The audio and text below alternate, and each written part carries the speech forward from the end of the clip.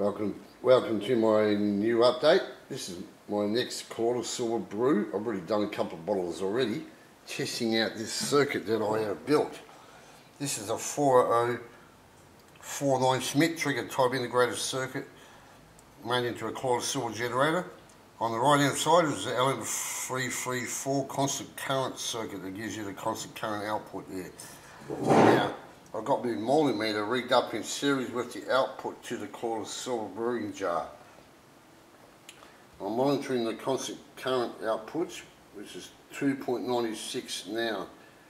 Now, I've been noticing that as the colloidal silver progresses the brew, or as the brew progresses, that the current draw changes and that there. So I'm taking notice on that. See if that can be used as a good reference to indicate when the brew is doing good. So far, every brew I've done so far has turned out good. The silver particles are plenty to see. Now, because it's not dark and it's still daylight, I started at 3 o'clock in the afternoon, so I'm going to make this a 4-hour brew. The other ones have all been 3-hour brew, and there's plenty of silver particles in them, which can be seen very easy when you shine the laser through an amber coloured bottle. It's easy to see them.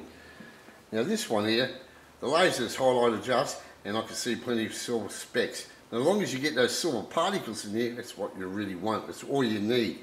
You don't really need to rely on a meter to get the pH level or the total solids, whatever you call it, TDS, because as far as I'm concerned, it's not really important anyhow. As long as you get the silver in the laser beam, you can see it when you shine the laser. You can see the little silver specks in it. Now my multimeter's just beeped. It's probably going to go out again. I don't know why it does that. It's on auto, but I'll just put it back on again.